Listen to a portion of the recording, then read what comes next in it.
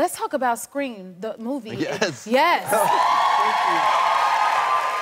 It's been 25 years since you've been a part of it. And then the last one, so how did you learn that your character was gonna die? I was reading the script. They had sent me the script. I was like so excited. They're gonna do another Scream. And I was like, wow, I got a really good role in this one. So spoiler alert, I'm not in Scream 6. So I'm going through this thing and I'm like, oh, hold on. I gotta sit back. This is gonna be tough. Yeah, so, yeah, it caught me. It shocked me. Do you get scared when you watch scary movies? Sometimes, yeah. I mean, sometimes, definitely the jump scares. But I love them, they're so fun and silly.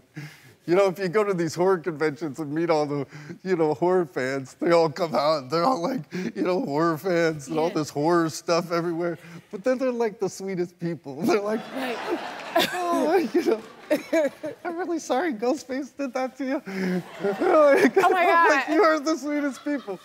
Speaking of Ghostface, can you do the voice? Oh, I'm horrible at impersonations, but Don't you want to hear his voice? What? We want to hear it. They want to hear it? Yeah. Oh my gosh. Ah, there he is. God, don't do that.